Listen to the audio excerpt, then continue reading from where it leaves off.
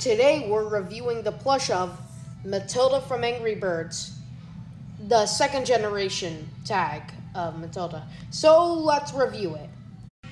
By the way, if you want to get Angry Birds plushies for yourself, you could get them on Amazon or eBay or even Mercari.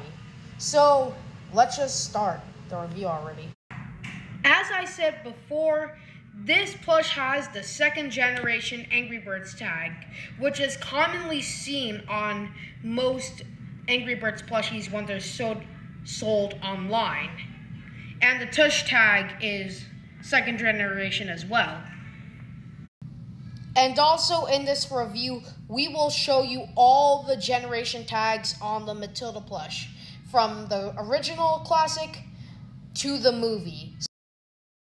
Starting off, we have the original Matilda plush that was released in late 2010. Sadly, I could not find the original tag Matilda plush, but here's the only photo I could find of it.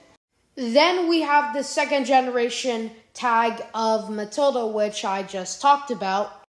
Then we have the red era tag of Matilda. I couldn't find one, but I could find one with the box. Then we have the light blue era tag of Matilda, and there is a lot of these. Now let's get into the seasonal plushies of Matilda. First, we have the 2011 release of the Christmas plushies of Matilda. This is the first generation of them. Now, these Christmas Matilda plushies were a limited edition, so they were on retail stores for a limited time, and they are rare. When I saw this plush, I was like, why did they make this plush? Because Matilda was already female, but everyone back then thought she was male. You might think these plushies were made by a different company, but they were made by Commonwealth, and it was for the movie. And also, I forgot to mention that this Matilda plush was marked with a price, being $2.50. And it has a soft texture on it. All Angry Birds plushies have a soft texture on them, which makes the plush very accurate to the game. The person who was selling this plush played with this plush very gently, as you can see by the tag, the plush itself.